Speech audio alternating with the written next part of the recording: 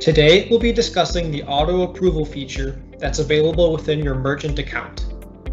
Merchants have the ability to enable the auto approval feature if they'd like to automatically approve every affiliate that applies for their program.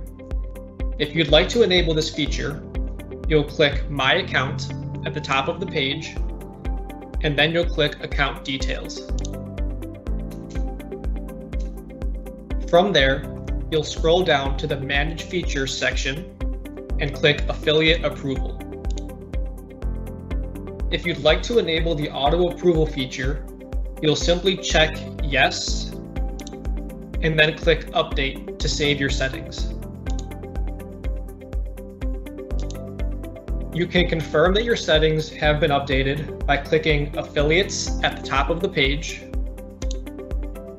and clicking Approval Rules. If you've successfully enabled the auto approval feature, the default approval status should say Approve.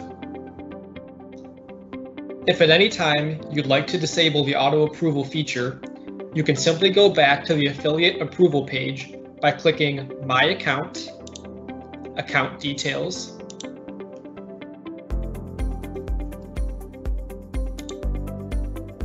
and simply checking No and clicking Update once more to save your settings.